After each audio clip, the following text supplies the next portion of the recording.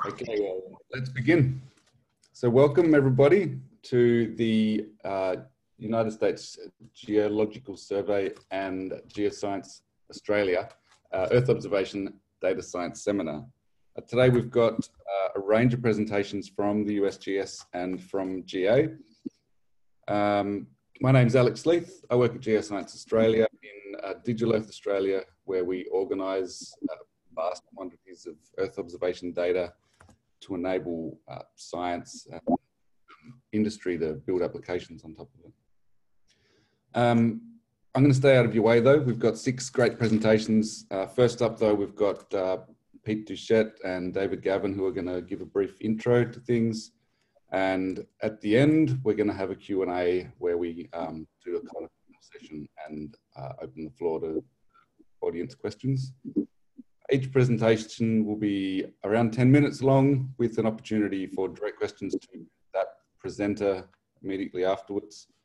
And without further ado, let's move on. So first up, we've got Pete. Okay, thank you, Alex. And I'd like to thank everybody for coming. So I'm going to go ahead and turn off my video here just to cut down on distractions.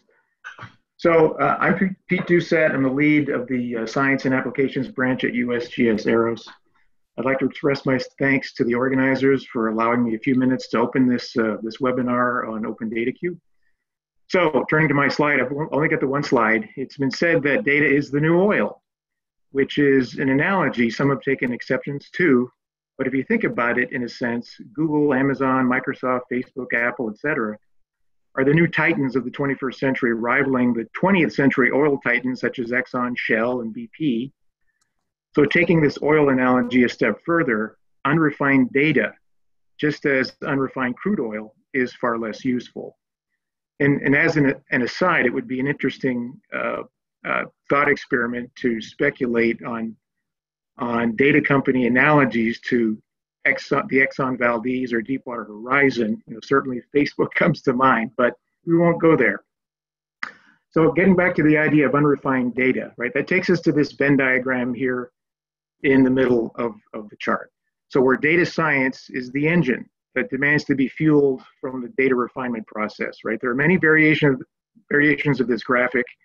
So I created my own here to avoid copyright, but they all generally capture the same idea of overlapping components coming together to give rise to data science here as you see it. So the more traditional components, as we know, are domain knowledge in the orange circle, which are the disciplines such as forestry, landscape, ecology, geology, etc. And then maths, statistics, and physics in the purple circle. And of course, the faster evolving component is the computer science, AI, ML, cloud, HPC in the green circle. So to tell the truth, data science is hardly a new concept, but rather more about new packaging. In fact, the statistics community in the purple circle took some exception a few years ago to this new packaging, claiming their field was being co-opted by data science. But in any event, it would seem that this label is probably going to be around with us for a while. So you see on the left here of the Venn diagram, we see examples of data refinement labels, right, that have emerged in the vernacular. We're all becoming accustomed to seeing data conditioning, calibration, harmonization, and the crowd favorite, analysis ready data, right? Next, please. So here you see on the right side of the Venn diagram examples of combustion, right, continuing with our oil analogy, or the utility of the refined data, such as analytics, modeling, inference, and projection, right? So what's needed to drive data science in this 21st century era are the right computational engines to consume the data efficiently. So there you see at the bottom, I'm defining these as data science constructs. So Open Data Cube is a data science construct as I defined it here, which is of course the theme of this webinar. So over the next couple of hours, you'll be hearing from several senior scientists from USGS and GA about the kinds of products that have definite needs for data science constructs, such as Open Data Cube. So on behalf of our USGS and GA organizers and speakers, we thank you for your attendance, and I hope this marks a strong beginning for ODC for our community. Thanks. Thanks, Pete. I'll turn to to David. Yep, Dave. I just need you to, there we go. All right.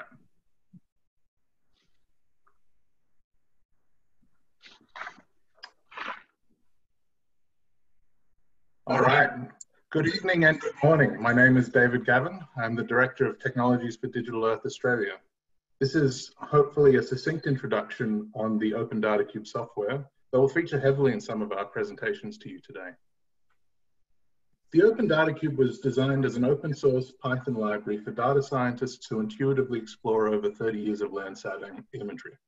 The goal of this software is to enable users to stream temporally rich stacked grids of data into memory, where users can then manipulate data further using tools like NumPy and Dask. Individual file access is invisible to the user, with decisions on the most efficient means to load and reproject data being made by the Open Data Cube. An Open Data Cube installation has three components: a collection of gridded data sets or GDAL compatible files, accessible either locally or streamed over the internet, a Postgres database containing an index of the searchable metadata of your imagery, a Python collection with the Python environment with the Open Data Cube core library installed, including Python modules such as Xarray, NumPy, Dask, and Raster.io. Today, Open Data Cube works with data from a growing variety of satellites and sources.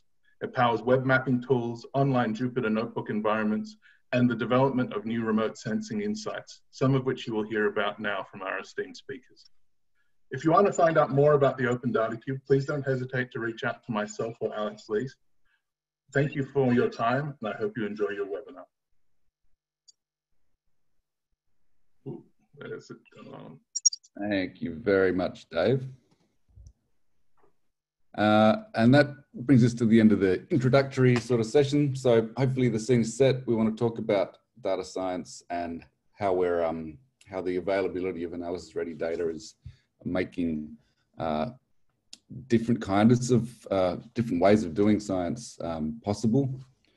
And look, I'd like to hand over to the first presenter now, Belle Tissott from Geoscience Australia, who's going to talk about land cover classification and change mapping at scale. So over to you, Belle.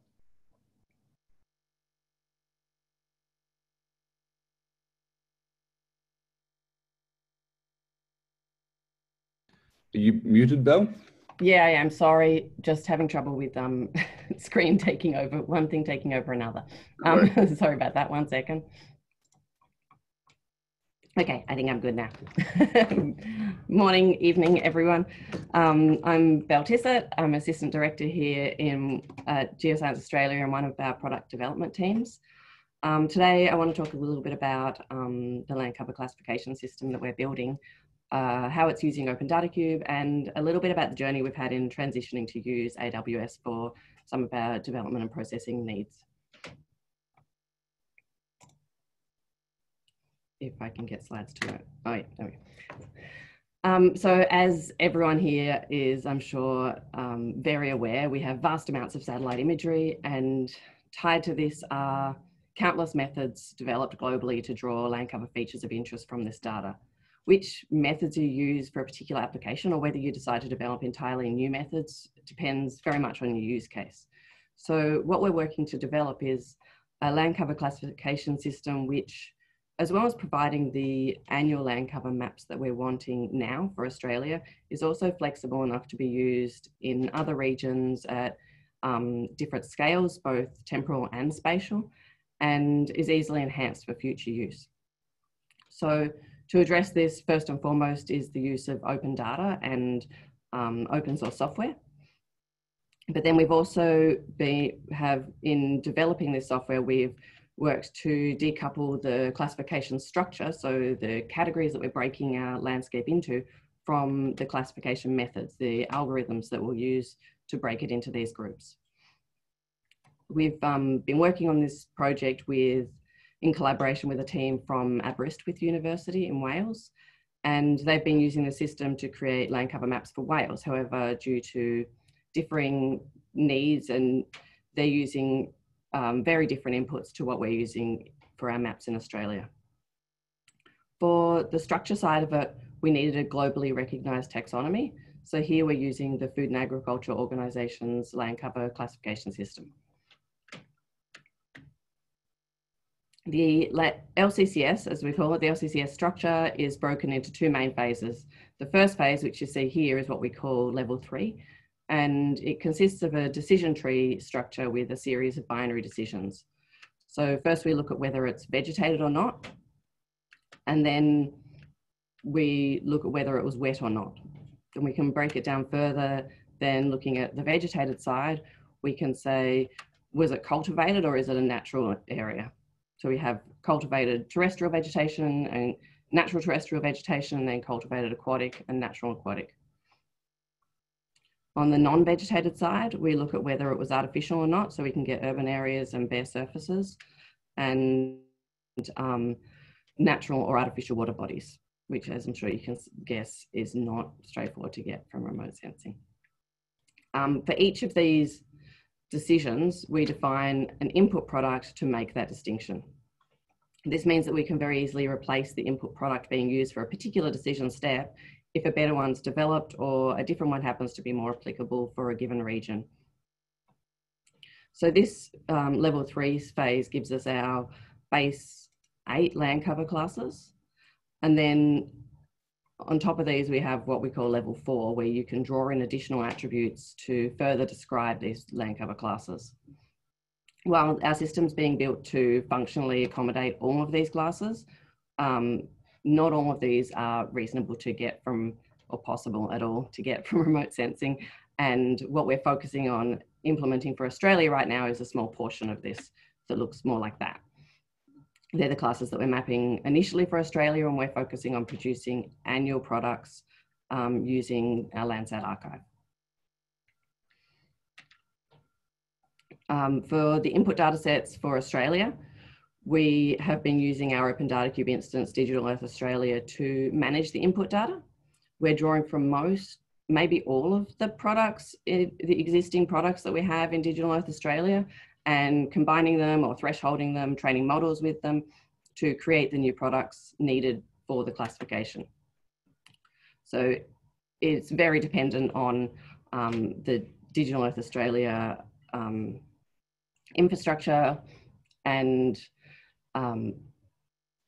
it's drawn a lot on the work that's come before it.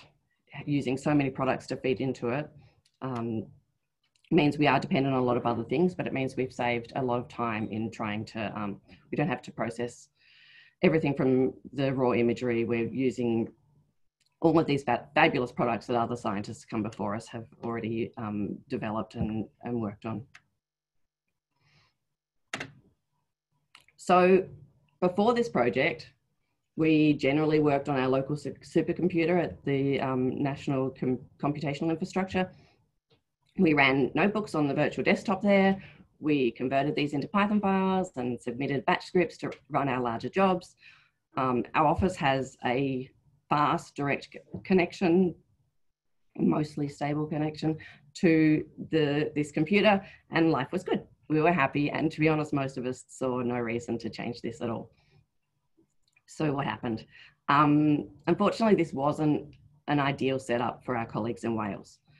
Whilst they could run batch jobs on the supercomputer remotely, the experimental sciencey stuff, using notebooks, visualizing results, this was painfully slow for them.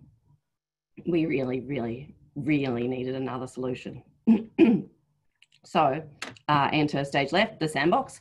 The sandbox has been very transformational for our colleagues, for our collaboration with people, our partners in different agencies, as well as particularly with our partners in Wales. So the sandbox is a web-based Jupyter lab environment with all the necessary software for working with Digital Earth Australia provided, so there was no additional configuration necessary. All the products that we've been accessing through Open Data Cube on the supercomputer are also in a Data Cube instance on AWS and accessible through this sandbox interface. This was fabulous. Being browser-based, it was a super easy transition, and it solved most of the problems that we were having with our colleagues. The unforeseen benefit of this transition to using web-based infrastructure was when COVID hit and we all, both here and in Wales, started working from home.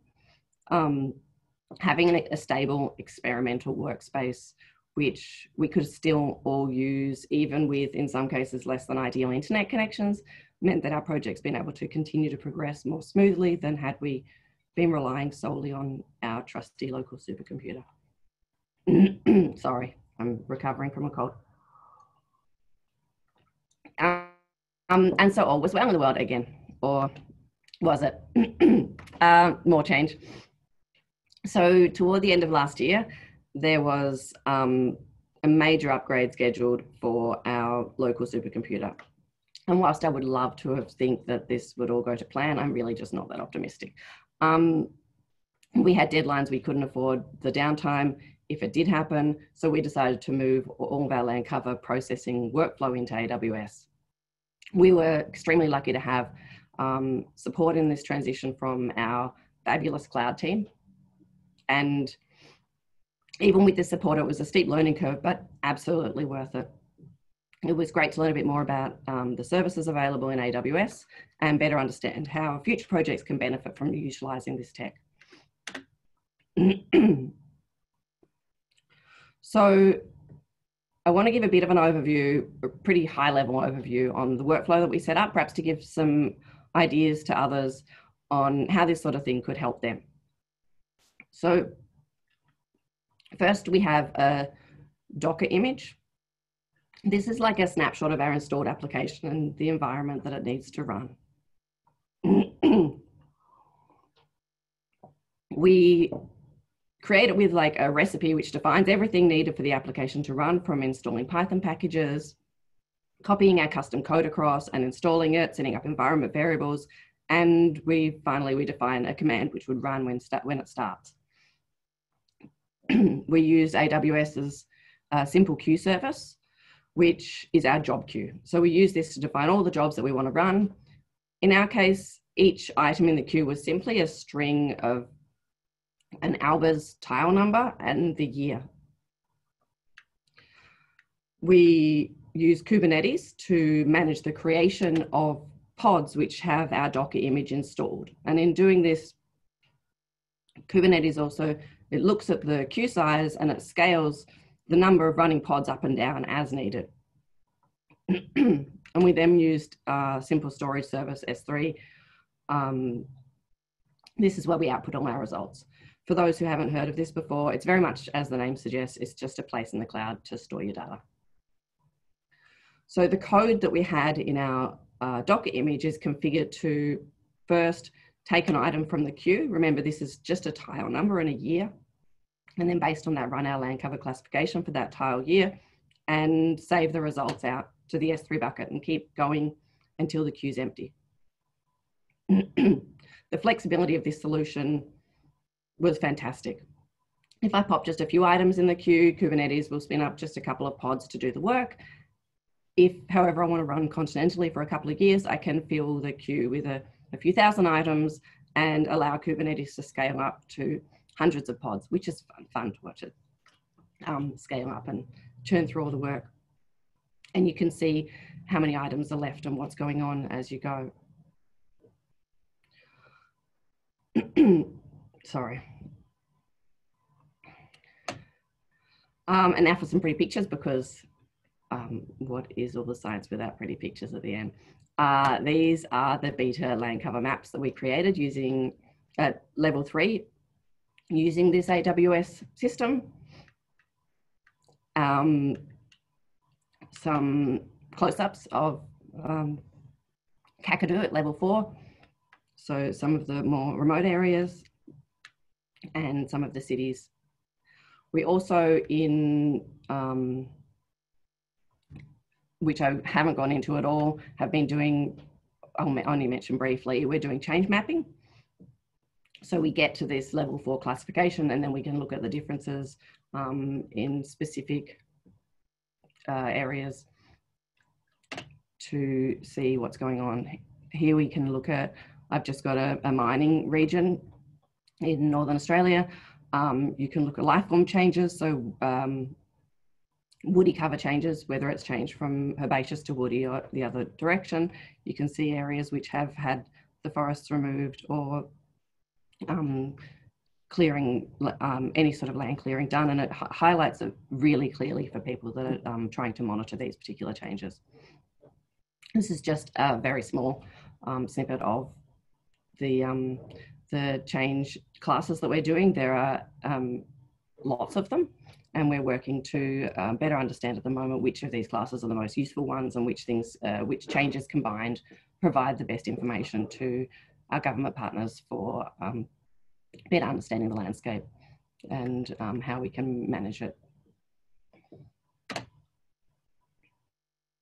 Thanks, everybody. I think that I'm pretty on time.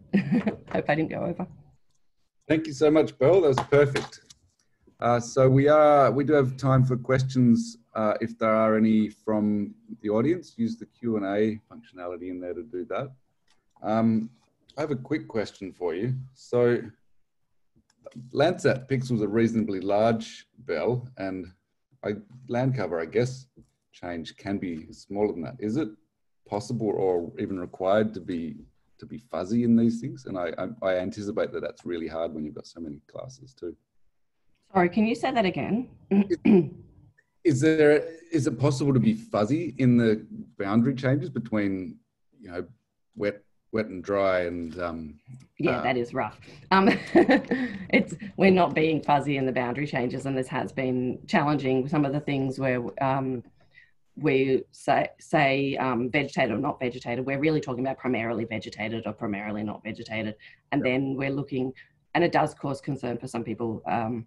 If we say it's a bare area, there's virtually no bare areas in Australia. Like, they all have, particularly when you're looking at a 25-metre pixel, there's some vegetation in there. So looking at when you get into the level 4 categories, looking at whether adding things like percentage of canopy cover, so you can then get that fuzzier thing of going, okay, we're saying it's primarily bare, but we can then add, you know, that it's actually got a 20% cover.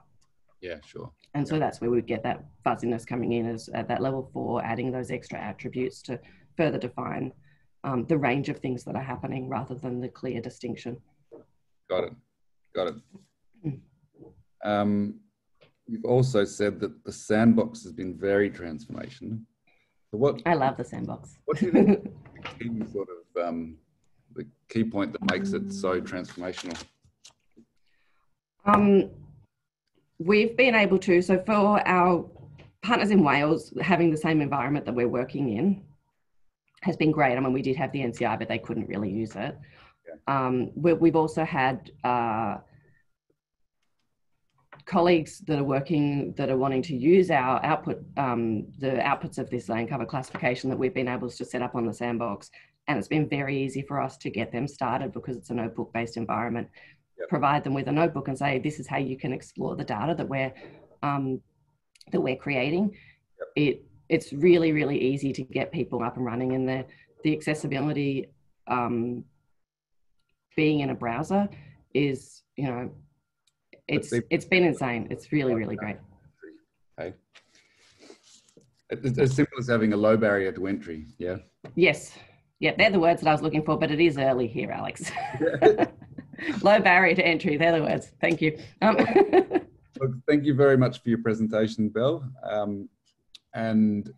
Next up, we have Terry Sohl from the USGS, who is going to be talking about the USGS Grant Challenge, Earth Monitoring, Analyses and Projections in EarthMAP. So, over to you, Terry. And don't forget to unmute.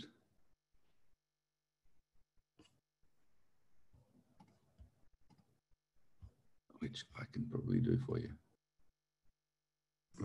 I'm a research physical scientist at USGS AROS in Sioux Falls, South Dakota. I am currently involved with several projects at AROS, including one related to landscape modeling across the conterminous US. And I'm also a member of a project that we're trying to kick off in USGS called Earth Monitoring, Analysis, and Prediction. And so The EarthMAP project is very much a vision at this stage rather than a solution. And so what you're going to be hearing today are some of the preliminary concepts as we try to put this framework together.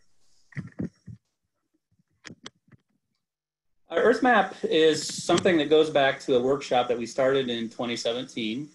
It was a workshop that was called by the USGS Council of Senior Science Advisors to look at and summarize some of the grand challenges that would face USGS science over the next decade.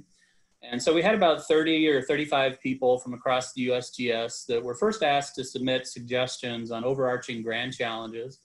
We had about 70 suggestions that were submitted, and over the course of a week, we whittled those down and aggregated to the following 4. Some of these are capabilities that USGS already had a strong capacity in, things like national resource security from an energy and mineral standpoint, or societal risk from existing and emerging threats, things from a natural hazards program that we have in USGS. Others, smart infrastructure development, frankly to me is a little bit due to the timing of the workshop, which was right after the administration change, and the new administration coming in had a focus on infrastructure development, and that ended up making the final 4.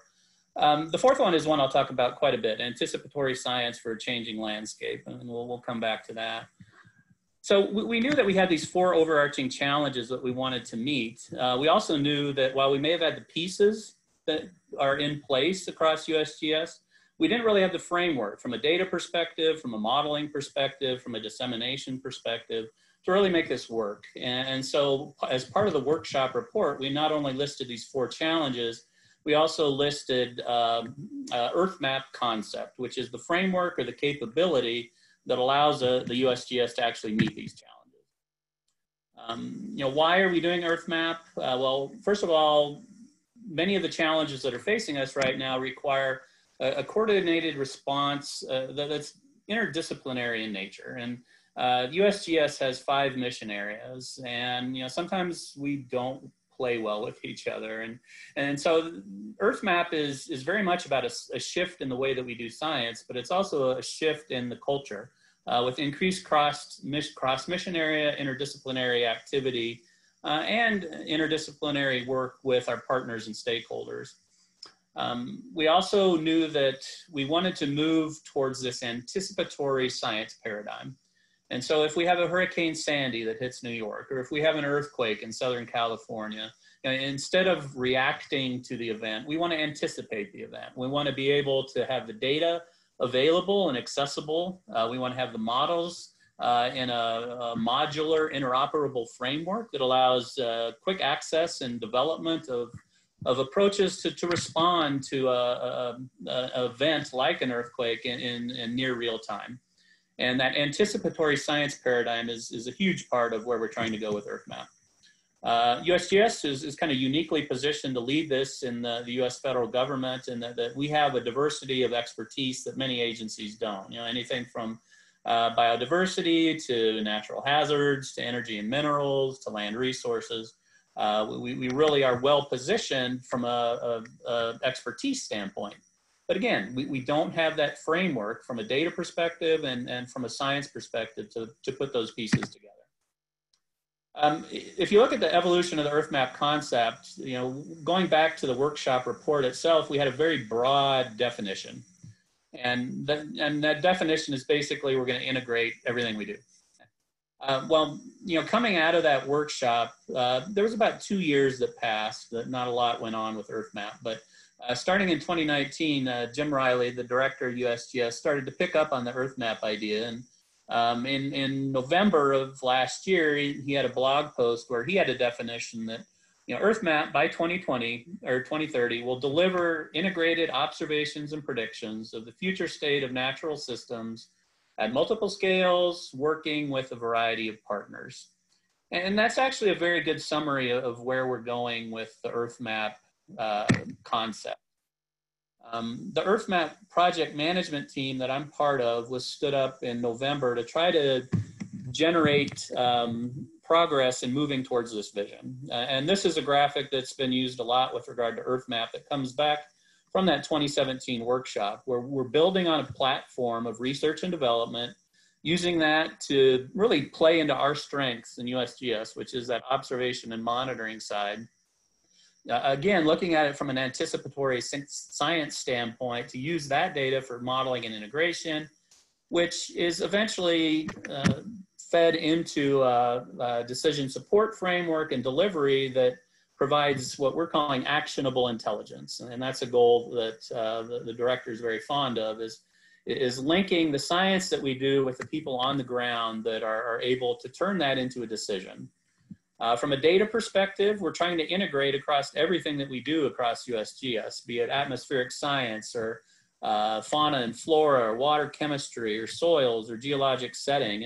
And that's a challenge, because from a data perspective, even within those disciplines, there aren't standards sometimes, and it's an even more difficult problem when you're trying to integrate these data sets and these models across multiple disciplines. This is a more up-to-date conceptual diagram of where we are with EarthMAP that I'm quite fond of, and that we view EarthMAP as being the intersection of three pieces. And so from a data and information standpoint, we definitely need to up our game. We need to improve the collection, the assessment, the analyzing, and dissemination of data to facilitate the part on the lower left, which is that integrated predictive science that really lets USGS look at things from an anticipatory standpoint. One thing you'll note, though, in the integrated predictive science box, it mentions that this is developed in collaborative partnership with our stakeholders. And that's a paradigm shift that we're trying to do across the USGS. And not that we ignore stakeholders, but too often science is done in a vacuum without the cooperation and partnership with the stakeholders that use that data. And trying to link these pieces, the data, the integrated predictive science, and that actionable intelligence through collaborative partnerships throughout the process is really what EarthMAP's all about. EarthMAP characteristics, I'll kind of skim over this quickly because I've talked about a lot of these, but EarthMAP is interdisciplinary and collaborative. Again, if you look at those left two sides, we're trying to provide this collaborative environment from a data perspective, a modeling perspective, a decision support perspective that allows us to translate that data into information, into something that can be used for decision making. It's comprehensive across space and time, which includes that predictive part. And we can't do this without a technological transformation. And that's a huge part of what we're trying to do with EarthMAP.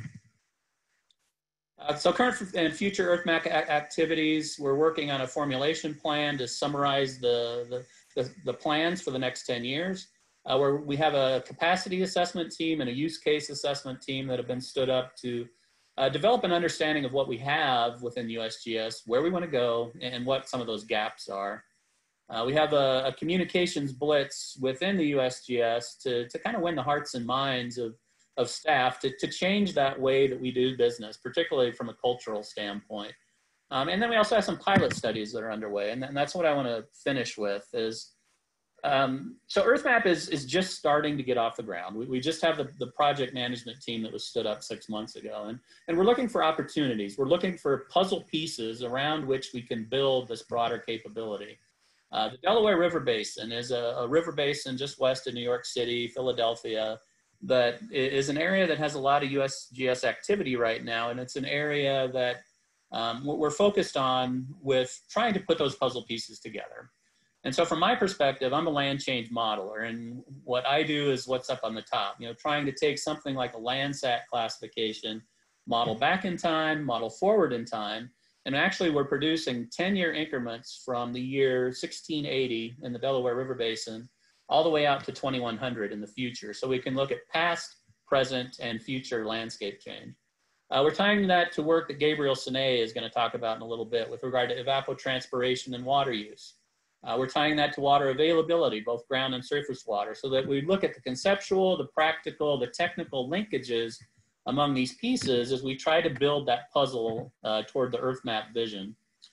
And it's a big puzzle. And so, if you look at that small task that we're trying to do with this work, what we're trying to do in the Delaware is a simple question. We're trying to evaluate hydrologic change. Well, that involves demographics, involves climate and weather and socioeconomics and evapotranspiration. And so the challenge is to try to integrate groups that include a wide variety of USGS folks, folks from other federal agencies, including Department of Energy, folks across academia, across a number of NGOs, and tried to bring all the data, all the modeling expertise, all the multidisciplinary expertise to bear on this one issue. And that is a technical challenge that requires a look at architectures and capabilities that include things like the Pangeo framework or the ARIES framework, which includes the semantics and ontology of characterizing data, or cloud hosting or HPC capacities. And these are also a big part of this workshop that we have up and coming in the Delaware River Basin to try to move forward towards that EarthMAP vision. Finally, one more slide. We do have an official EarthMAP pilot study that we're kicking off. We just hired a full-time person to lead work in the Colorado River Basin in the southwestern United States, looking at drought as the primary issue.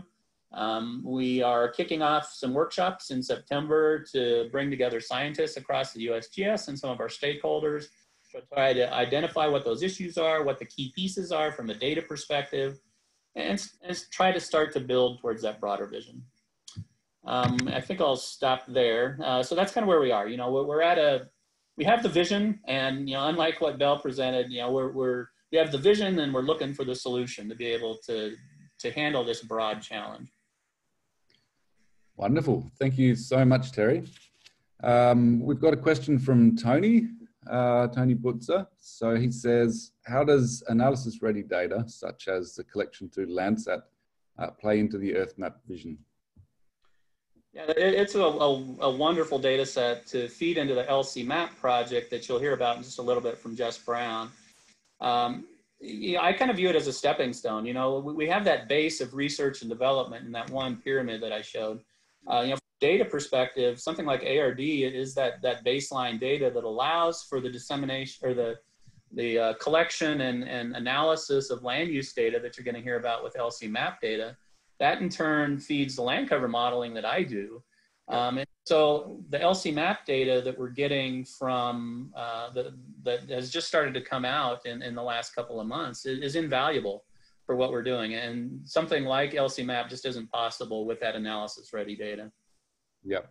This is a bit of a selfish question because I work with data a lot. Can you, I don't know if it's your area, but can you talk about the data standards that are emerging to sort of underpin this EarthMAP concept? Yeah, it's very much in flux. You know, one of the issues that we have as a new project is that we have a lot of those individual puzzle pieces at play. And one of the reasons that we're doing this capacity assessment is to get a good idea on, you know, what are the data standards that are out there from a USGS perspective and also from a stakeholder perspective, and that we're trying to build one part of EarthMAP is this data lake that is you know, something that provides access to USGS data, provides access to external data. But identifying that standard is still something that's in progress, just because of because we're trying to understand our current capacity and what the best path forward is. Got it. Sure. One more question from me is, you have the modest goal of integrating everything that the USGS does, right? By 2030. So there's a bit of a room there.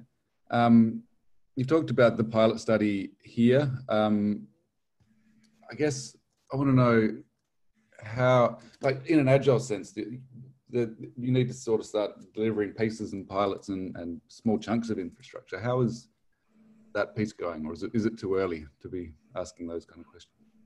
Yeah, I think the strategy we're using is sound from the standpoint that we know that a lot of the expertise is already out there, and some of these integrated pieces are already out there. And there's the water mission area, one of the 5 mission areas in USGS, has a program called NGWAS. It's the next generation water observing system, and they're focusing on certain pilot areas. The first was the Delaware. The second is the Upper Colorado River Basin.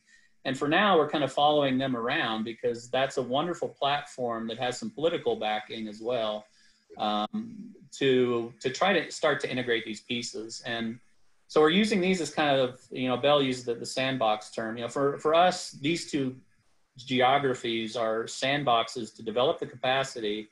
In the meantime, we're trying to also keep in mind, you know, how are these extensible? How are these scalable? You know, how are we able to take what we learn in these two basins and apply them to another region, or apply them to another country, or to the continent? And so that's the strategy we're taking. Thinking about scale at the start is pretty important. Yeah. Oh yeah, very much so. Great, thanks heaps, Terry. All right, and we'll move on to our next presenter, which is Robbie Bishop-Taylor from Geoscience Australia.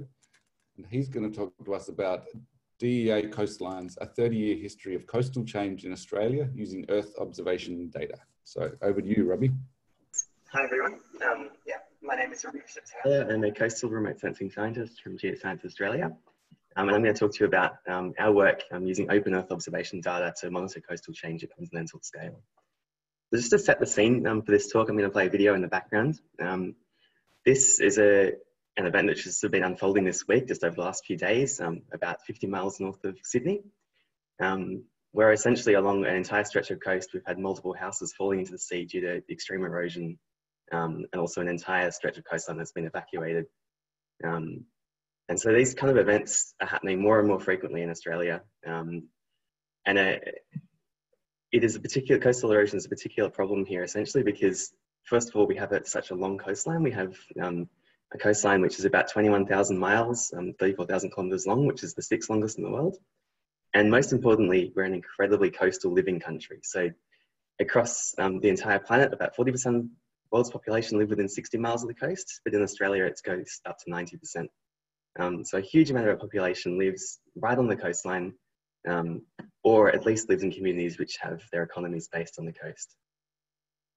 And so one of the problems that we have in Australia at the moment, though, is that a lot of our coastal data sets are pretty much static. So they were sort of mapped in the 70s, 80s, 90s, 2000s, and haven't really changed over time. So a lot of areas, as you can see on the right, particularly up in northern Australia, are seeing huge amounts of coastal change every year on a scale of hundreds of meters up to kilometers over a few decades. And at the moment, our national data sets really don't take that into account.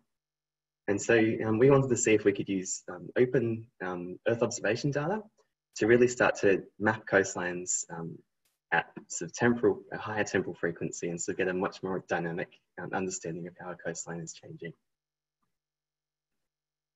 So there were sort of two main goals we wanted to achieve with using Earth observation data to monitor our coastlines. The first was we needed to do this at continental scale, so we wanted a method that would work across the whole of the country, across all of our different coastal environments. And we also wanted a method that could basically reach back in time and sort of get a really good understanding of how things have changed through time. And sort of that gives you information that you can then start to use for actually working out where these hotspots of change are, and maybe use that to start monitoring your coastlines better. So it's the only real satellite platform that lets us do both of those goals was Landsat. So we have Landsat data that stretches back in the Digital Earth Australia archive to 1987. And so that's great. The only limitation with Landsat is that we're dealing with 30 meter pixels. And a lot of Australia's population lives on our east coast, which has quite steep, narrow beaches that only really change in the scale of about 10 to 20, 30 meters. So using 30 meter pixels is a big challenge for that, because you lose a lot of the important data that you need to monitor these places. So last year we published a paper in remote sensing where we developed a new method to start extracting shorelines at better than a pixel resolution from Landsat data. And so you can see on the right here, we've got the orange line is what you get if you just simply thresholded Landsat data to 30 meter pixels. And the blue line is what we're getting with these sub-pixel shorelines. We essentially apply a contour extraction to Landsat data. And it's a lot closer to the black line, which is the WellView 2 comparison image. So this is sort of a really exciting development, because it means we can start to use Landsat data to get information at that really critical 30 meter scale. So the first thing we did was do some prototype testing. A challenge with developing these products in Australia is that we don't have a great deal of validation data, but there is one site in Sydney that has been collecting beach profile data on the beach, basically with GPS and hand measuring it since the 1970s. And so in the middle is sort of our first example of satellite-derived shorelines. And when we first got this result, we were a little bit discouraged because it kind of looks like a mess. You've got yellow shorelines, which are the most recent, sort of going back and forth. You've got shorelines, the old shorelines, all sort of basically everything's going on everywhere. But when you start comparing that to the validation data, you get a result like this. So orange is our shorelines, blue is the validation shorelines. And you can sort of see that we're really picking up the same patterns in the data. But the most exciting thing is that all of this is occurring within this yellow boundary, which is the size of a Landsat pixel. So we're really picking up details that are occurring at the scale of less than a pixel, which suddenly means that we can use Landsat data to monitor coastlines at that sort of management relevant scale. So the next challenge was expanding this into a method that worked at continental scale. It's really easy to just extract shorelines from an individual image, but making this a sort of a scalable process that takes into account all of the sort of different processes happening on the coast. So we need to account for clouds, we need to account for white water, sea spray, all of these things which can affect your data. And most importantly, we need to control for tide. You can't be comparing a high tide image with a low tide image because you'll get a completely wrong idea of how things are changing. So essentially what we do is we use the Open Data Cube to extract data for an entire year. On the left, we get a big stack of data. We then, for each image in the data set, we work out on a pixel basis what the exact tide was when the image was taken. And then we filter out all of the high and low tides. And we just keep the middle 50 percentile of tides around mean sea level. And so then using that sort of tide mass data set, we combine that into a single median composite. And so we get this really nice, clean, cloud-free data set, which indicates roughly what the coastline looked like at mean sea level. And so using that data set, we then convert that to a water index. We're using MNDWA, and we use the subpixel waterline extraction to extract a precise shoreline.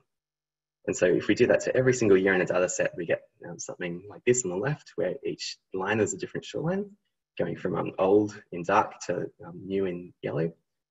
And then using that data, we can then start to do things like extract rates of change. So for every 30 meters along our coastline, we can work out exactly what areas have changed significantly through time and at what rate. And so these are your hotspots of erosion and your hotspots of growth or progradation. And from that, we then wanted to, so one of the biggest challenges of this is we've got a huge amount of data when you apply this to continental scale. We really wanted to develop a way that we don't overload the user with too much information in one go. So we've sort of developed this quite scale-dependent visualization method where the user gets a summary at the entire continental scale and then increasingly more detailed information as they zoom in. So here they can sort of look at these coastal change rates, they can compare rates with different locations, and then they can zoom in even further if they're interested in more data and look at the actual coastlines themselves, so these lines. So we didn't want to overload people with all of this information. We just wanted to let them get what they need at the time they need it. So we're currently in the middle of a validation process for this. So we've been gathering up all of the different validation data sets that exist from different entities around Australia and sort of trying to get them into a standard format. And so while this is still ongoing, we've got some really promising results so far. So this is a validation comparison for WA, which is in the west of Australia. And we're getting results that are accurate to around 10 meters, which is really a sort of a accuracy which is relevant for coastal management in Australia on these sort of narrow beaches. And so you can sort of see all sorts of amazing examples of coastal change in this data set. So we've got examples of the effect of erosion on infrastructure and also the effect of infrastructure on erosion. So here in Port Beach in WA, they built this really large port in the early 2000s. You can see the port construction. You can also see how that has then had an effect on erosion through time.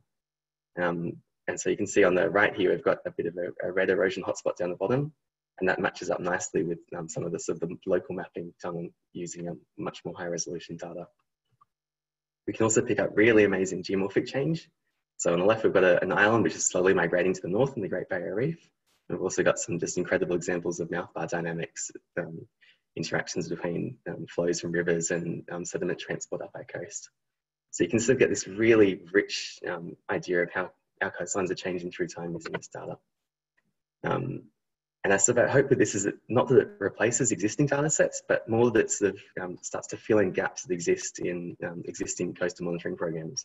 So this is an example, a comparison between some local state data in the middle. You've got a few lines that they've flown a plane over the top in those years. We're picking up the same patterns, but we're getting a much richer temporal history of these places. So it gives you a much better idea of rates of change through time, and also an understanding of whether these changes are gradual or event-based. And so the next steps for this is also once we've identified this of erosion hotspots and growth hotspots, you can also start to look at how climate is interacting with coastal erosion. So in Australia, a lot of our coastal erosion is driven by climate drivers, so ENSO southern oscillation. And so during La Nina events, we get these really big storm events along our east coast, which then lead to large swells and beach erosion. And then the beaches build back again during El Nino. So what we can do is we can compare our rates of change through time with indexes based on climate, and start to sort of get an idea of what areas of our shoreline respond to these climate events and how much. And start to potentially use that in a predictive capacity to sort of get an idea of, if we know that this climate index is going this way in this year, how are our beaches likely to respond? So to summarise, DEA coastlines is a continental product, giving mean sea level shorelines and rates of change through time. We're hoping to release this as an open source product in the end of this year, and all of the data will be freely available, and all of the code will be freely available. So our hope is that this method will be broadly applicable to anywhere that you've got access to a large stack of analysis ready data, potentially engaging with initiatives like Digital Earth Africa and the CEOS Coast program to expand this method to other parts of the world that really need that source of cheap and affordable and scalable coastal monitoring. So that's all from me. Thank you, everyone. Thank you very much, Robbie. And I just want to say that you do some fantastic science comms in your presentations. It's great to see. Can you talk about how the result of your work is used, or how it might be used in decision making, like specific cases? Like what's the application? Yeah, so at this stage, the largest application is places. A lot of our coastlines, so we're particularly working with the WA government at the moment. They have a huge coastline that extends across huge areas of Australia, but they've only really got detailed data for small areas of it that they can afford to fly planes over. So we're really hoping that this will give them a much deeper temporal history, and also a much larger scale data that they can use to start monitoring coastlines in areas that they just simply can't afford to fly over. Yep. It's that filling gaps that's just unaffordable to do with other methods in a coastline as large as Australia. Yeah, sure. Absolutely. Yeah. Cool. The other question I have is it possible to do a similar method from aerial imagery, or so thinking about going earlier than 1987, can we combine it with some of the aerial photogrammetry? Yeah, so the key, I guess, novelty of this product is that we are taking into account tidal effects. Yeah. And so because we take every individual pixel that's been acquired by its satellite and tag them with tides, we can then filter by tides and get this really nice comparable range of pixels that we can look at through time. Yep. The problem with aerial imagery is that you're just dealing with individually acquired images, which can be taken at low tide, high tide, mid tide, and often the metadata you need to work out what the tide was when you flew it. Like these images are usually labeled with just a date. Yeah, sure. So it provides this sort of contextual information, but it's difficult to compare directly unless they've specifically flown it at mid tide. Right. But often there's an amazing sort of data out there that we'd really love to start comparing, but there's challenges in comparing that directly. Yeah, and it's pretty sparse too. Hey, I mean the density and the history. Yes, it's a really cool work. I think this application of Earth observation data goes closest to classic GIS, where you're merging that tidal data with the satellite data. Is obvious once you've done it, but it's not very obvious before you've done it, right? Yeah. There's a huge amount of science you can do once you have imagery combined with tide information. It's just there's an amazing stuff. That combination is very powerful. Yeah, cool. Well, thank you very much, Robbie. And we'll move on to our, oh, I've got, actually, I've got a couple of questions here. I'll just ask you this one quickly. So Jay Wickham says, are you thinking of using Sentinel or other high resolution for validation of the later years? So we're thinking of integrating Sentinel as a data source as well. We've found that it is, to get the sort of the validation data we need, we really need a rich sort of temporal history. And so individual beach locations where they have gone and surveyed every month or every year is fantastic. To do a validation with high resolution satellite imagery would require a lot of data, and often that's from commercial providers that would cost a lot. So it's probably, we're focusing more on Sentinel as a future thing that we can integrate into this rather than using it as a validation data set. But it's, yeah, there's definitely scope for doing some validation with satellite data. Great. And Tony's got a question I'll ask real quick. Where's the line between using Jupyter notebooks and an interactive web map? Yeah, okay. So our aim is that the main publicly accessible service will be an interactive web map. So that's where most users will interact with. But then we're going to have a set of Jupyter notebooks that basically allow the users to do sort of more detailed, in-depth analyses. So we've got some that let you sort of zoom into the coastline and draw a profile and get exact data from how the coastlines change for that location, or other ones where you can sort of draw a box around your area of interest and get a history of like sort of a histogram of change for that location. So it's sort of, most users will hopefully be, the web map will be what they need, but there's that sort of ability to deep dive and get more information if they want through Jupyter notebooks. Awesome, great. Thanks, Robbie. Next up, we have Jesslyn Brown from USGS, who will be talking about monitoring land surface change with Landsat analysis ready data. So please don't forget to unmute. I think I can hear you. One more step. Can you hear me okay? Yep, loud and clear. Oh. Great. And you can still see my screen. Great. Okay, so thank you very much to the organizers for allowing me to participate in today's event. I'm going to talk about, I'm Jesslyn Brown from the US Geological Survey, also like Terry in Sioux Falls, South Dakota. And I'm going to talk about monitoring land surface change using analysis-ready data, as Alex introduced. So my organization, USGS, has a goal to understand a changing world. And we know that remote sensing is a very useful tool for this, but change is complex and we need a strong framework to do this. I'm just showing here some different types of land surface change: abrupt change, gradual change, and then changes that are natural and anthropogenic.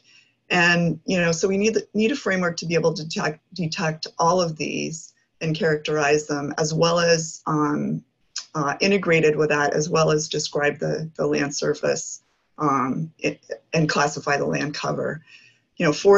Change in a forest landscape is relatively infrequent, but yet there's a lot of variety. So as you can see, this is the kind of change that we're trying to capture, and to expand our techniques not only for forested landscapes, but for all land cover types. So I'm going to center my talk around this project that I'm in a leadership role in, called Land Change Monitoring, Assessment, and Projection, LCMAP for short. So this is a framework for continuous tracking of land surface change, using the monitoring as a basis for summarizing change across space and through time, and extending the time period for which we can understand the land surface. So the assessment part and the assessment piece and the projection piece is where we gain understanding and are able to look with projection both before and after the satellite record that we're using.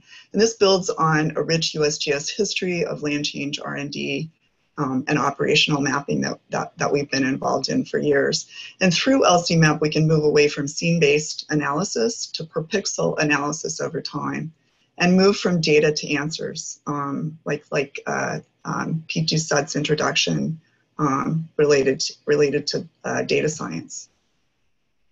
So we are basing our analysis on our work on the Landsat analysis ready data. So this is a very similar in concept and probably also in actuality to the Open Data Cube for Australia that's been discussed. In fact, we were probably really inspired by Geoscience Australia to do this. So our Landsat ARD is a reconditioning of the Landsat archive. And right now it's based on collection 1, tier 1, thematic mapper, and OLI imagery. You know, it goes back to 1982. So we are starting with 1982 for conterminous US. We're very fortunate to have a very rich record of Landsat in the US. And we do some higher order processing to these data to get, you know, surface reflectance and brightness temperature. And this package, you know, these packages result in, you know, really, really lovely giant stacks of very well geometrically rectified data.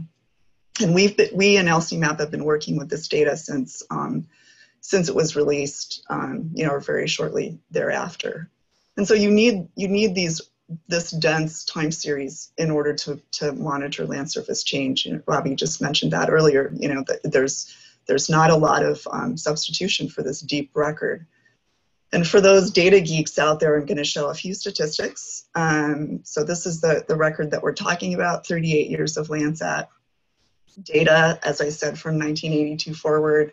I'm not going to read all the numbers. You can read those, but you know, it results in a large amount of data. This is big data for sure. 286 terabytes for this data set, and this is what the ARD data look like. They're tiled, 150 kilometers on a side, and we are also not only producing this for conterminous US, the lower 48 states, but for Alaska and Hawaii too. But Landsat varies across, the data vary across space and time. So this, you know, you'll see these overall numbers of observations by tile, where the red colors show the higher density. And we have also seasonal and geographic and seasonal variability, geographic variability, and variability across the record. So this graphic just shows for 4 different tile locations spread around the country, how data density varies through time as well, seasonally. And you know, California is lovely because it's there's a lot less clouds there. It's a lot better data acquisition. So we're utilizing these data to do this this monitoring of the Earth's surface. ARD stacks are ingested to perform systematic, consistent land monitoring at the 30-meter resolution, and we're doing it in shorter time steps than we've done before. We're ingesting all of the data, but then we're using all of the high quality and non-cloudy data in our approach. The basic modeling algorithm we're focused on is continuous change detection and classification, CCDC.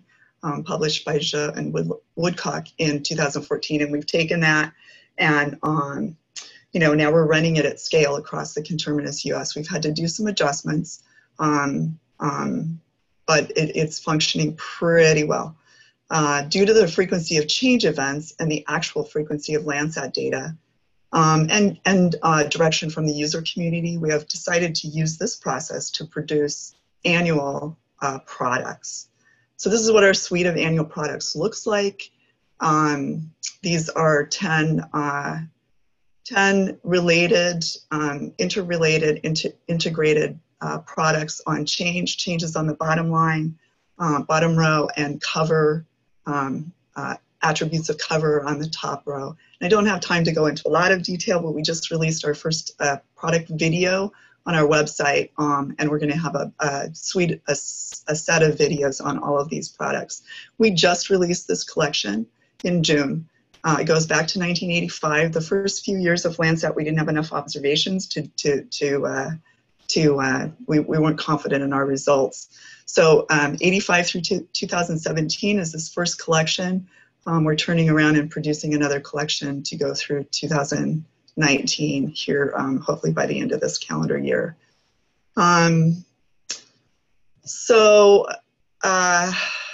I wanted to share a little bit about our system capabilities. So this work is done in an on-premises infrastructure, but it's what we have set up internally, and actually the Mesos cluster that we're processing on, LCMAP, those products on, it also supports some Landsat Collection 1 processing as well. For surface reflectance and those products. So it's a pretty hefty system. So we're not yet in cloud per se, operating in the cloud, but this shared computing cluster has a lot of characteristics similar characteristics to cloud systems and has a lot of parallels, including distributed storage clusters, providing high data throughput under heavy parallel access workloads, distributed computing clusters connected directly to storage systems via high throughput networks, and many other characteristics. So we're not on the cloud yet, but it's our intention to process LCMAP kinds of things in the products in the cloud in the future. Just because of this heavy, this heavy amount of data that we're processing, as well as the long time series. So this annual product suite, we expect it to make valuable contributions to many applications for a broad user community. We didn't partner directly with any one user community for this, but we took a lot of input from our experience putting out the National Land Cover data set. And users basically do want information over a longer time period and more frequently in higher time steps. And federal land managers, we're anticipating use from them, state and local land managers, academic and federal research, landscape modeling, carbon sequestration modeling, etc. And I'm kind of embarrassed showing a coastline example after Robbie's excellent, much sort of higher detail coastline. But this is what we're producing here, and it is a better look than we've had in the past. So we are validating our work as we go. So the collection 1 has been validated. You'll see overall accuracy of primary land cover at 82.5%, a little lower than we were hoping for. And annual land cover change around the same level of accuracy. This is based on a large quantity of random points across the CONUS that we have done photo interpretation with with a crew of expert interpreters to to collect these data, and they've looked at 850,000 unique observations. An incredible resource, and this has been published as well. The validation data are available to the public as well. So that's the monitoring is really sort of the big data part of what we're doing right now. But it leads to, in order to get to information and knowledge, it leads to assessments and projections. So these other two components of LCMAP I'm going to really just skim over, but do want to say that we're characterizing land change and describing it from 1985 through this record in order to increase understanding of landscape scale processes and drivers. And we're trying to answer these basic questions of land change science. When, where, and how is the land surface changing? What are the causes and consequences of those changes? And the projection piece, actually, Terry, who spoke just a little bit earlier, is the lead on our projection. This also builds on the analysis of the monitoring products that we're putting out, specifically utilizing one scenario-based land change modeling system, although this is just one of many that can be used. LCMAP helps with providing this long time period, this 33 years now, and also assists with the realistic patch scale information of change. And Terry was talking about work that was going on in the Delaware River Basin. This animation I'm showing shows, prior to the Landsat record, through the Landsat record, and then up forward to 2100, and shows a lot of this wonderful detail of modeled land cover over time.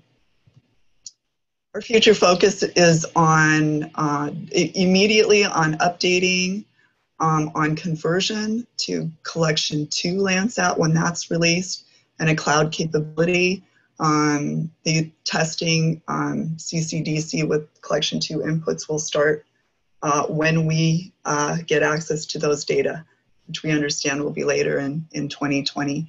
An expansion of our work to Alaska and Hawaii. We're in testing there, and I don't have time to present that. Hawaii is going very well. Alaska will be a little tougher because there are some technical challenges there, and we don't have as much data. We won't be able to go back earlier than about the year 2000 because of lack of the Landsat record. So this is an opportunity to do a little shameless promotion. This is where you can acquire these data. And again, since we're not on the cloud yet, our data distribution is mainly through our good old Earth Explorer, and we have stood up a viewer for people to look at and download data, smaller data sets from. And please visit our website for more information. And in closing, as I wrap up, I'd just like to present some sort of overarching output from our database, which is what we're calling the footprint of change across the conterminous US. On the left is the output from CCDC models themselves. So those are accumulation of abrupt changes that have occurred or that CCDC has detected across the landscape. And on the right is the land cover change. So this is actual, this is the summarization of land cover shifts, where the cover has actually been changed from one thing to another. So we've never seen this before. We have not had access to how often the land surface is changing. And through this long record of big data, provided by analysis of our work analyzing the analysis-ready data and the Landsat record, we now know that about 12% of the conterminous US has experienced a land cover change during this 33-year period, but really less than 1%, right around 1% of the land area changes annually. So annual change is pretty rare. But in certain locations, the Southeast US, for example, we see much more frequent change. And this is change back and forth due to natural resource cycling. And so that's that forestry, anthropogenic and anthropogenic change related to forest cutting and forest growth. So interesting results. We're aware that these things are happening on the Earth's surface, but now we have wall-to-wall information showing us what's happening. So I've shared a little bit about the foundations of EarthMAP using the big data of the Landsat ARD and the characteristics of our monitoring technique, and a little bit on our infrastructure. As our analysis of big data is the way that we're moving from data to answers. And with that, I'd like to turn it back to Alex. Thank you. Thank you very much, Jesslyn. And you've delivered such a great presentation that you've answered all my questions as I've written them down. Okay. I thought I had one. But I might just ask it in a nutshell around that last slide is, you've talked about anthropogenic change. So I guess that's humans extracting resources or paving surfaces. I don't know the US well, but the Midwest seems to have a bunch of changes across. I wonder if you can talk about how much is changes in long-term weather to try to avoid saying climate change. Yeah, so weather is an impact in that middle part of the country. So we have a great portion of that part of our country is rangelands or grasslands, and they're pretty sensitive to weather events or interannual weather and climate, if you will. So CCDC is responding to those. Many of those changes, that slide had two parts, you know, the red and the purple. The purple showed less change, so many of those events do not lead to a shift in land cover, but they are detected as abrupt change. We're just trying to get a handle on those right now, because the techniques were really strongly, the tires were kicked very well over forested landscapes, and then when we expanded to using the same techniques over grasslands, we started seeing these, you know, basically the events you're talking about, something to do with drought or, you know, moisture fluctuations is causing CCDC to respond. It's a benefit as well as a challenge, because, you know, we have to be able to describe those and understand what's causing the changes that we're seeing. What about the next level there? You know, the change in change. Is change accelerating? Do you know what I mean? I think you're talking about, yeah, do we get different sort of frequency of change over time? So there's 30 years of data, say, is the environment changing more now than it used to change? Yeah, we are just looking through the record. I don't have an answer for that for you right now. I don't think we have seen that, but you know, we'll have to delve into that a bit more. It does fluctuate. The slide that I showed on monitoring actually had a time series of urban change or developed land change. That definitely is less change now than it was in the early part of the record, and it looks like it's influenced by the Great Recession that we had starting in 2007 and 2008. So it's going to depend on the surface, the cover that you're looking at, whether there's a change through time. Right, cool. All right, well, we need to move along. Thank you very much for your presentation. Next up, we have Claire Krause from Geoscience Australia, who's going to talk, whose talk is titled From Water Observations to Compliance Tools. So over to you, Claire.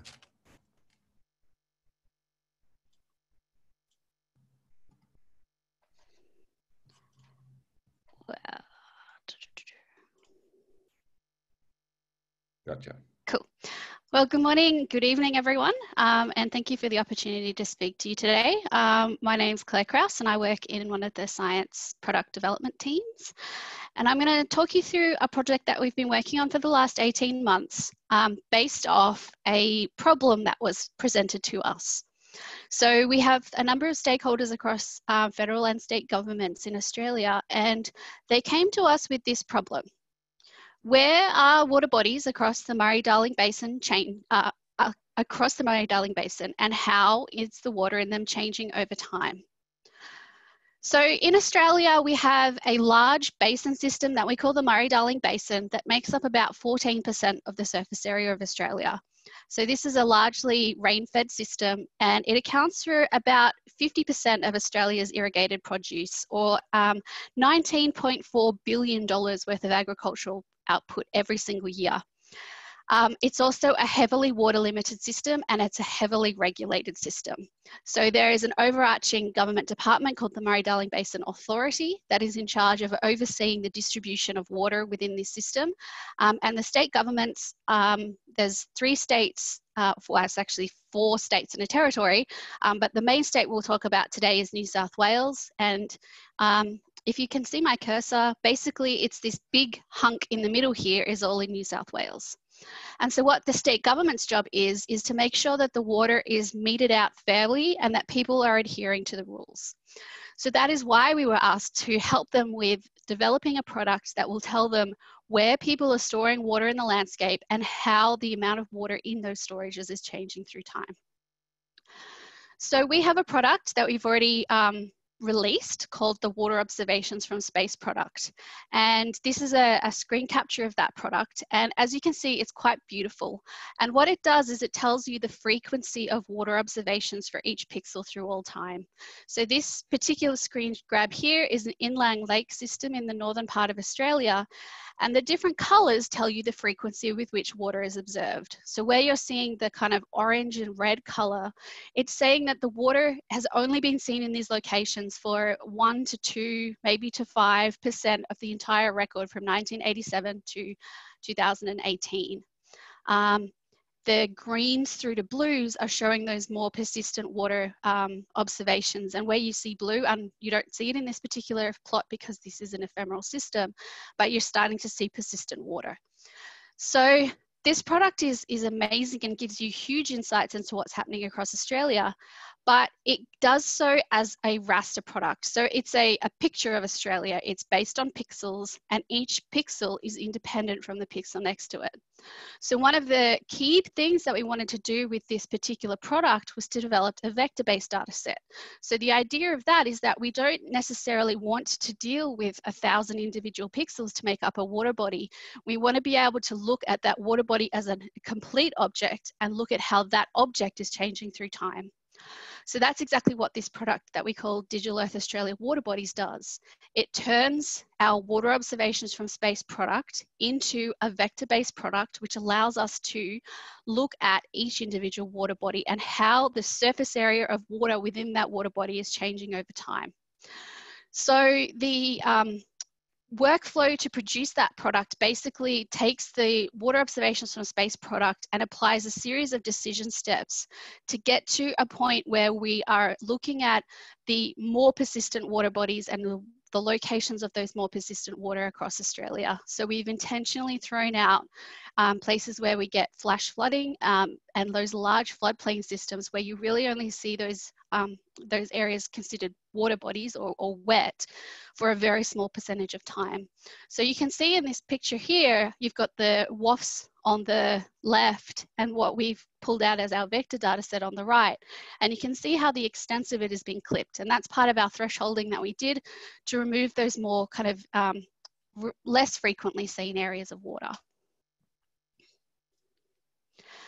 So the outcome from that product, from that workflow, is a product that looks like this. So it is a map of Australia that shows you the locations of all of the persistent water bodies across the country. So there are just shy of 300,000 that we've mapped, and we've intentionally thrown out the really coastal ones that are connected to the ocean because those are affected by tide rather than by other factors. So we've tried to cut out those very coastal systems. And in the Murray-Darling Basin, which is where we were asked to focus our work, we've got about 60,000 water bodies that we've been able to map. So the map, when you kind of show it like this, it makes it look like there's water everywhere, but that's just a trick of the way I've plotted it. When you scale the lines for each water body and just show the area, what you can see is something that looks like this. And what we've been able to show is that water bodies where water is more persistently in the landscape cover about 1% of the Australian landmass. So one of the advantages of being able to look at water bodies as a whole object is that now that we've mapped them, we can start to look at the change over time. So in this little schematic, you can see in the top left, if our little red outline is our water body, we can see in our 2014 time snapshot there that we would say that 100% of the surface area of that water body is wet. In 2015, we have something around 40%. 2016, the one at the bottom, you can see there's a little bit of water left in there. So that maps to about a 5% area. And what you get when you start to do that for every individual Landsat observation is you get a time history of the changing surface area of water within that water body.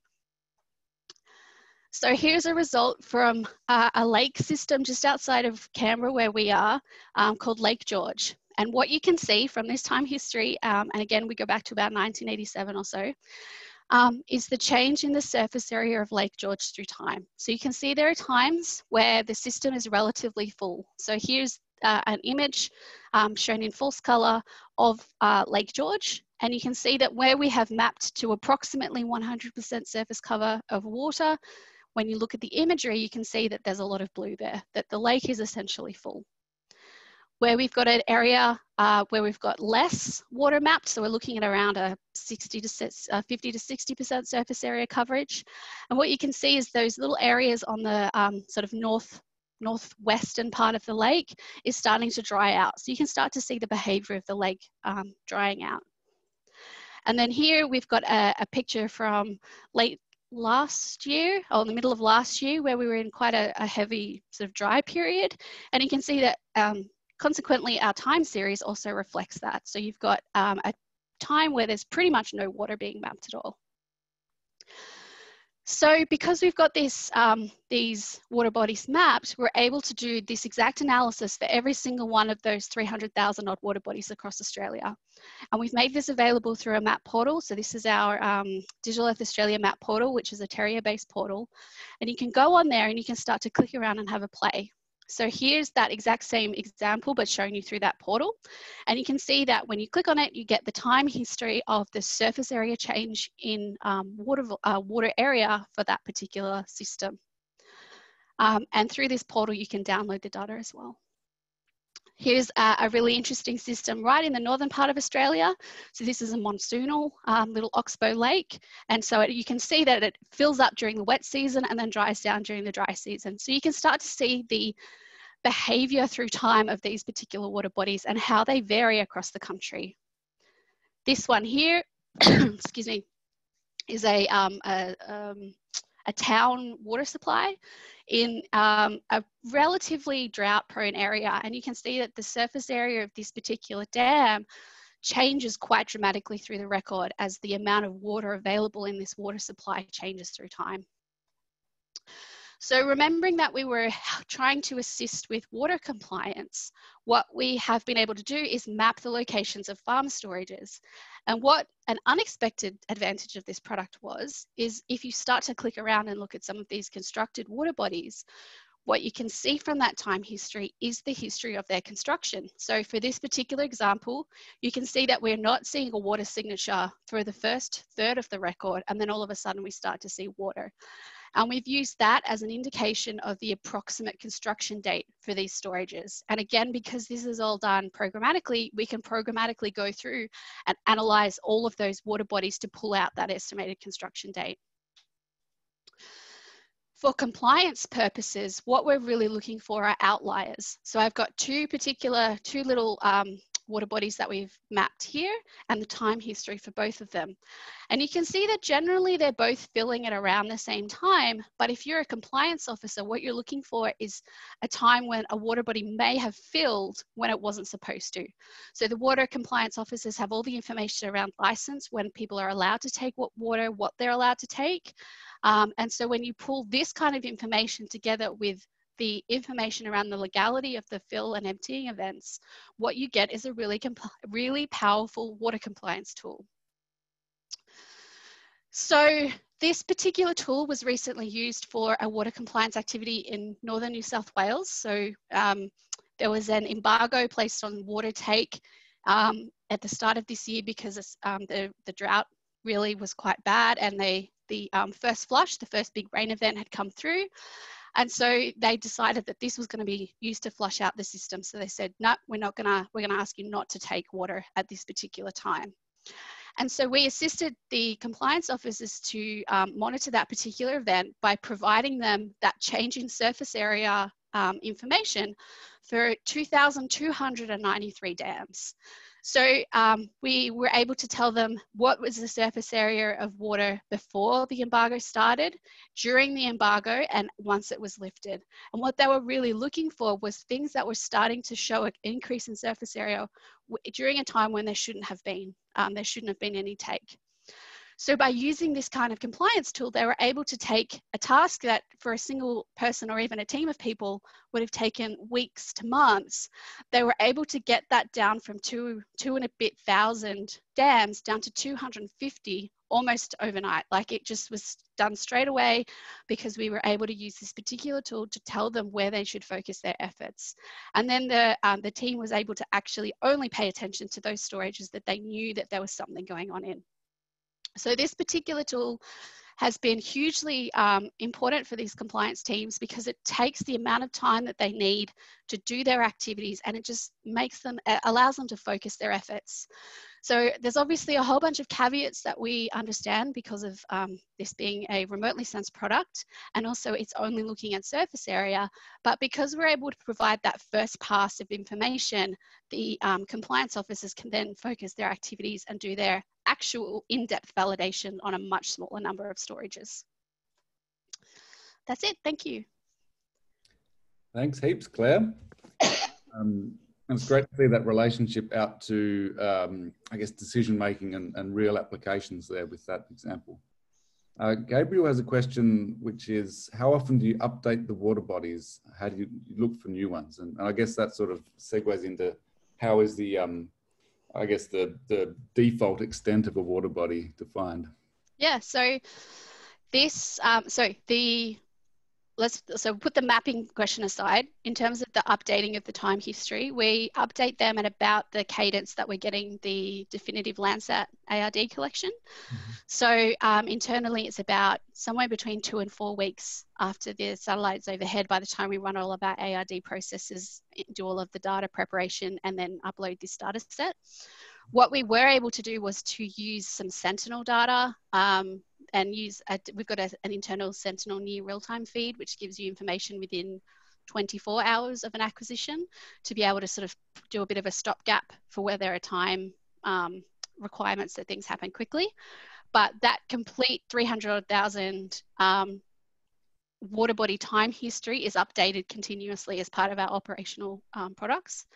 And we will be looking to try and decrease that latency from 2 to 4 weeks down to a few days if we can.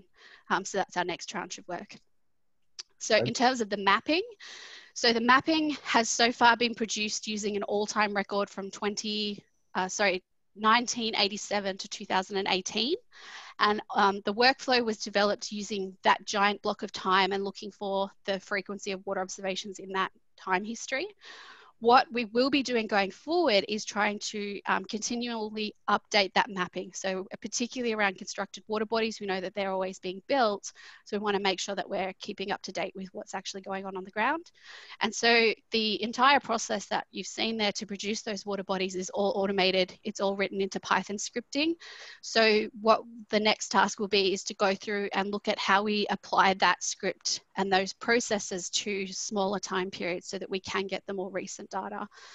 So it's just a case of playing with time periods and looking at the sensitivity of those results and then supplementing that water body data set that we already have. I did find a few instances where a water body was actually decommissioned. So it was shown up because it had been wet from 1987 to 1995 or something, and then it hadn't been used since. So there are a few water bodies that we have been mapped, but we know haven't been used recently.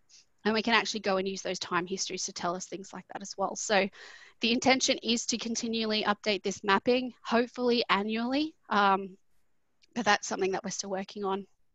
Great, cool.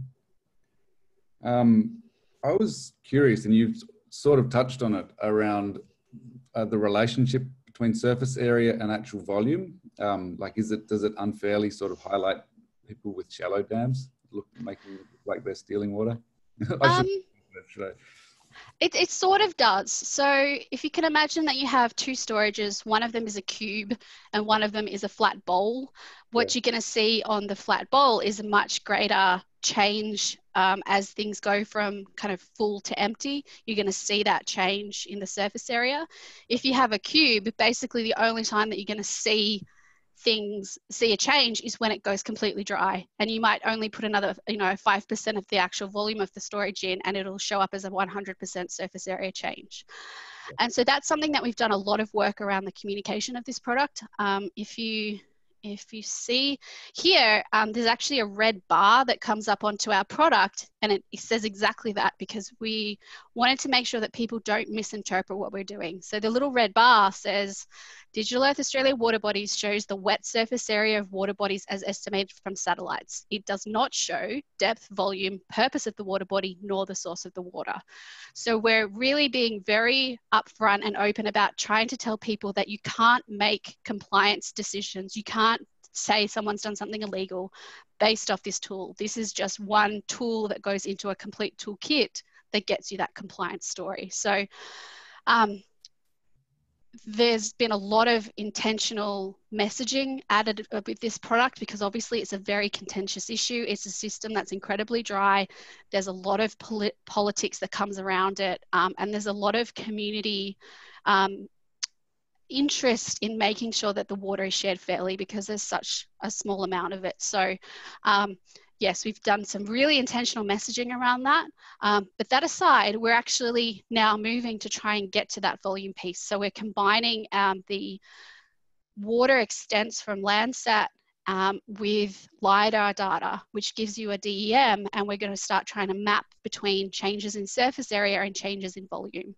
And what that'll tell you is if you've got a cube storage, your uncertainty is nearly 100%, because you just can't tell the volume of water from a cube. From space, it just looks like a square.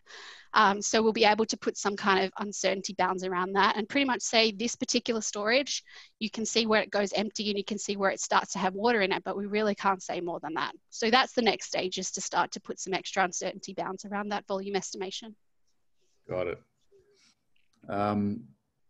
So Ben I think it's a similar take on this question, is are there thoughts on expanding it to estimate the volume? And you just answered that, so yeah. I think that's good. Great. Well, look, thank you very much, Claire. We've got one more presentation. So let's shift over to Gabriel Sene, who's going to talk about modeling water consumption through evapotranspiration.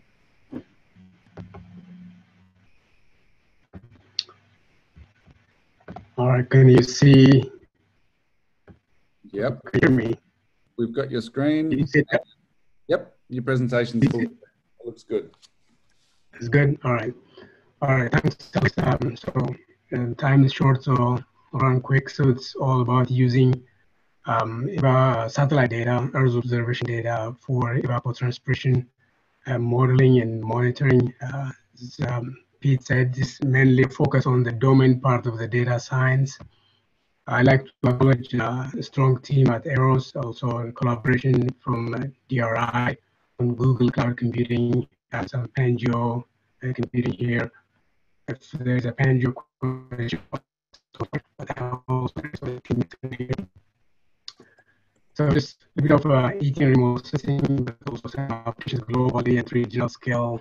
What I'm going to be talking about, where we achieve a combination of evaporation and transpiration. Well, one thing is evapotranspiration, about 65% of precipitation ends up being returned to the atmosphere globally. The US is about 70%.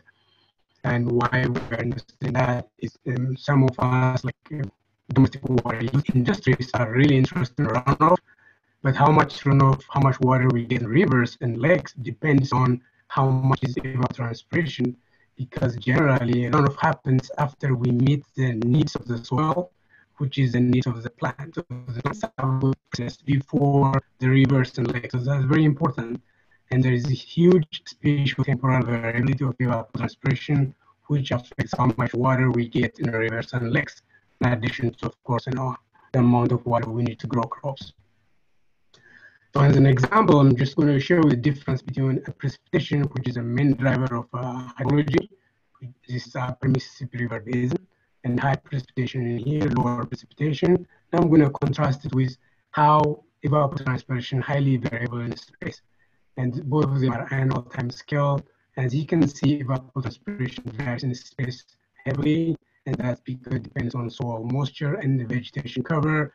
That's why understanding vegetation cover change, working with Terry Sohl and LCMAP with GES, we're trying to understand how land cover change affects the evapotranspiration, which will affect the runoff and the stream flow. So in terms of really data science and how evapotranspiration fits, I try to summarize in these 3 bullets. One, as I said, ET varies in space and time. It depends on soil moisture and vegetation. So this is a domain aspect of the data science. But satellite data gives us makes it possible to cover large areas. The understanding of ET is more than 50 years. All science, very mature. understanding is one thing, but mapping it at a larger area globally is another thing. So before satellite data, it was impossible to do that. But with satellite data, we know it is a huge amount of data, and we need investment in computation. Now that's why, with computer science and informatics and cloud computing, it's possible to do this globally. So one application is, as you said, just satellite data as a great equalizer. What I mean by that is just anywhere in the world, we have the same quality remote sensing data that can be used for environmental monitoring. So we have a project. This is EROS, by the way. So some of you who have been to EROS in South Dakota, and where we manage and operate Landsat satellites. Now we have Landsat 8, Landsat 9 is coming. And one of the projects where I started working is a famine early warning system. This is monitoring especially developing countries. And since 1985, we use a lot of satellite data to monitor through what we call convergence of evidence. This is satellite-derived rainfall, for example, in Zimbabwe below normal. And this is evapotranspiration below normal and NDVI below normal. It's 3 independently acquired observations from satellite point to a drought condition with and hazard conditions. So where is it now in terms of global monitoring? We model now the whole world, in this case, 1 scale, and we convert them into accounts. And then here is, for example, last year, this annual total ET. As you can see, Australia, I hope, Alex, you guys probably verify what happened here. Just generally below normal and also much Russia. The US was generally above normal last year. But looking at the most recent, from March to July, first 10 days of July, again, this is a northern hemisphere growing season. There is again another drought emerging here. So when drought happens back to back, its impact on crop production. And we also do it month by month. This is June of last month. What you see what's happening here, some dry conditions in part of the US. India is pretty good, but again, there's a lot of drought condition in here. I think that's probably Kazakhstan. So how do we estimate ET and where we are also with high resolution? We monitor where is the role of satellite data in here. Satellite data is pretty much a data provider. You need a domain science, in this case, for example, agronomic knowledge.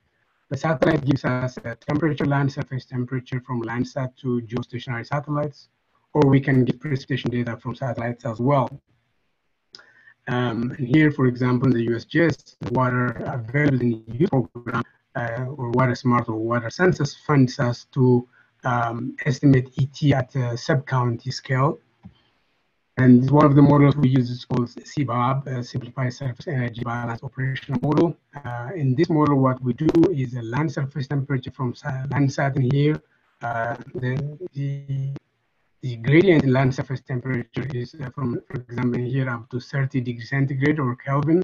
And this is a cooler surface are irrigated, and these are less irrigated areas. So that temperature gradient is a measure of evaporative cooling, which is irrigation. So I'm going to contrast this with how much ET. So well-irrigated areas will use a lot more water, and then they appear cooler, and that's how we estimate evapotranspiration. There is a model in here that combines, of course, weather data and land surface temperature from a satellite. And because of huge amount of data, the only way we can cover the whole US or the world is now by going through cloud computing. And in here, we collaborate with DRI to implement the model in an Earth Engine environment. A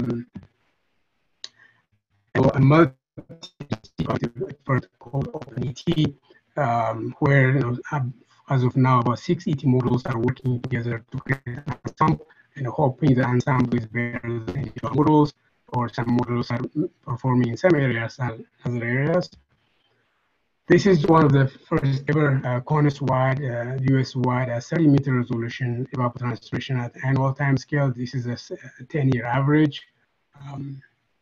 And this is only happening in a Google Earth Engine cloud computing platform. It takes about 16,000 images to produce an annual ET. It takes about 2 to 3 days to process this in GE.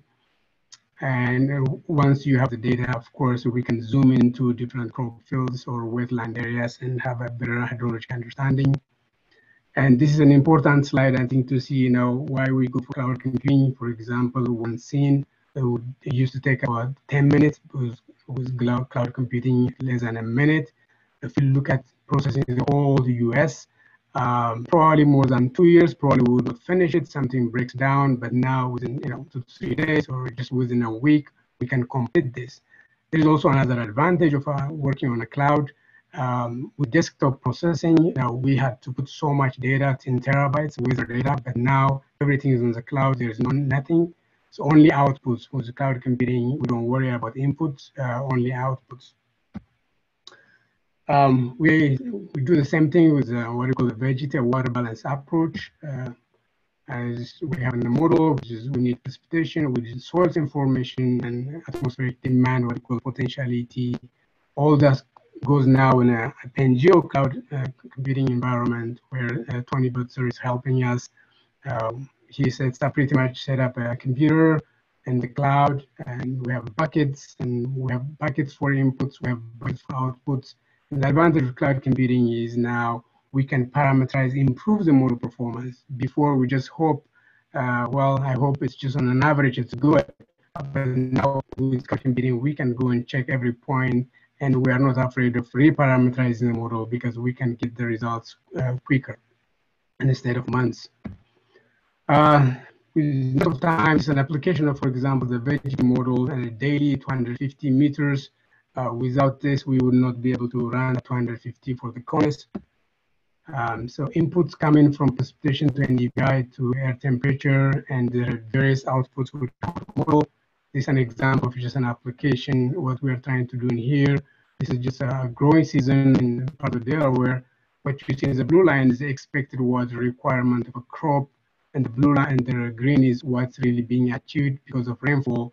As you can see here, there was a dry spell, and the actual ET was less than what's required. And this is an area where irrigation needs to be applied, so we can estimate how much irrigation is being applied. And with land cover change from one to another, we can project in the future how much would be the irrigation requirement. So if you run the same model now, this is for irrigated areas in the Delaware River Basin for 17 years, from 2000 through 2016. We plan to go back to earlier and in the future as well. You can see that the irrigation amount varies from a wet year up to 10% to a drier year up to 33%. So at least it just gives you the amount of irrigation needed and now and in the future, and the impact of land cover change on the water resources. This is what I have as recommended probably. Again, I know you're short of time. I will stop right in here and give you a chance for some questions. Thank you. Thank you so much, Gabriel. It's a really interesting presentation. I wonder how the work that you're doing will be supported by the global release of the Landsat collection too, and will this enable the kind of cloud computing that you're doing in platforms outside of Google Earth Engine? I mean, at that global scale? Yes, we are actually looking forward to the collection 2 release. What we found out is one, actually it has a better accuracy than the land surface temperature we produce because of the special emissivity parameters calculations they do. So, and it will be available on all cloud environments. My understanding, of course, I think primarily on Amazon Web Service, and we're hoping this would be available on Google as well. But within Amazon Web Service as well, we plan to implement our model on the PanGeo platform as well. So we're looking forward to that. I think it's expected to be released in September, October. Yeah, excellent. Yeah, great. So any other questions from folks?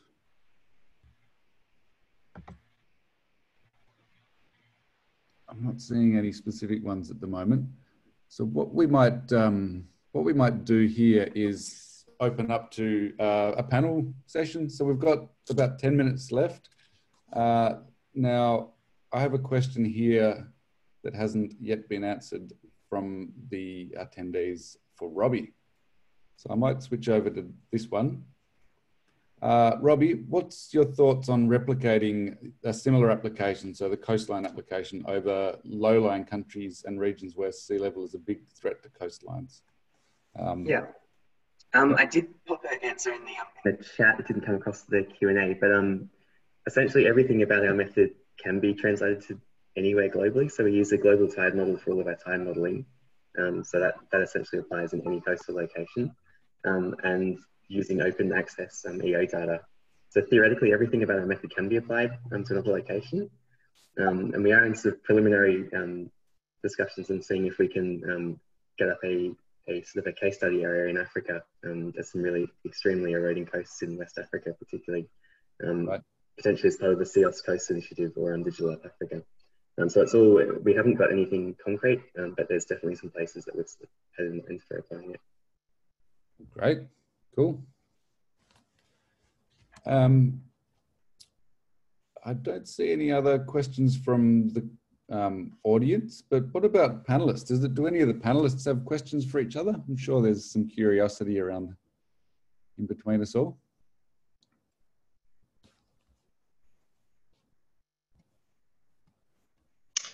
This is Jess. I'll ask a question of Robbie, if that's okay. So you were, just to follow up on the, the Africa example that you were talking about with coastal erosion, do you, and you talked about how important the temporal aspect of Landsat was to your process. Do you think that, Africa's sort of, has much less data available, Landsat data sort of historically? Do you think that that will, how do you think that will function in your technique or cause problems? Will it cause problems? Yeah, so it definitely will cause problems, particularly in equatorial Africa, where you can be lucky to get a handful of clear images across a full year. It does get better in the more recent record. So I think if there was a product for an area of Africa, it probably would be focused on the most recent decade, probably, rather than 30 years, because that's sort of where we get, we still need roughly about 5 or 6 clear images in the right tidal range to get a good result, because that gives you enough images that you can sort of combine the data and sort of get rid of all of the noisy pixels, so sort of get rid of the effects of white water, get rid of the effects of stray clouds that haven't been masked properly. And there's always a possibility that it may not be, and you don't necessarily have to do an annual product. You could do like a 3-year composite rather than a 1-year composite. And then if you perhaps combined it with Sentinel-2 data, you might start to get the amount of data you need. But yeah, the amount of pixels you get, good clean pixels you get in 1 year is definitely a limit of the technique. If you can threshold Sentinel-1 and identify water, there's no reason why you couldn't use that data as well, right? Yeah, definitely. We have done some small experiments with Sentinel-1. It does work quite well. You can sort of, as long as you can get a waterline out of it, essentially you can create a composite of Sentinel-1 data instead and do an extracted waterline from a sort of an annual 1-year period of Sentinel-1. So sort of, I mean, the ultimate sort of, this could be a composite product of all sorts of different EO data. You just need something that you can convert to a layer that you can then extract a waterline from. Yeah, so definitely. And Belle, I think you had a question. Yeah, I did, for Gabrielle. And I'm sorry if I missed this. The connection here was a bit shaky at some points, but I'm curious about the crop area mapping with the evapotranspiration. And you mentioned land surface using land surface temperature for that. Just wondering if you can go a little bit more into how you defining the cropping areas and expected. Actually, we're using a crop area map produced already to summarize our ETA. Yeah. No, we were not using it for. Yeah. Okay. Thanks. We're just using it to define. Okay.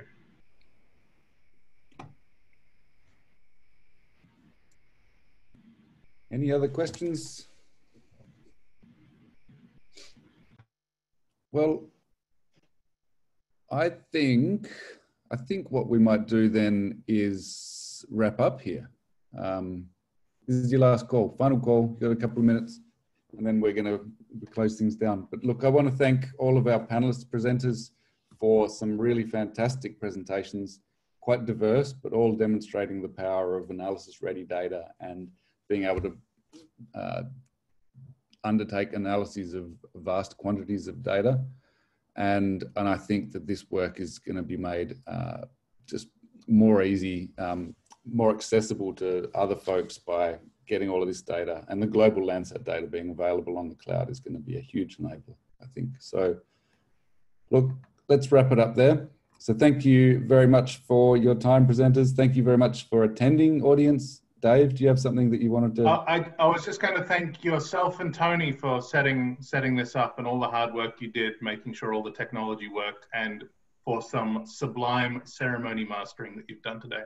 Thank you, Alex. Thanks, Tony. David, and definitely need to acknowledge Tony Butzer as well. Absolutely. Thanks, Tony. Great. Well, that's the end. So thank you very much, and keep an ear out for future initiatives like this one. All right, great job, Alex. Thank you. Nice job, Alex. Bye. Bye. Thanks, everyone. Yeah.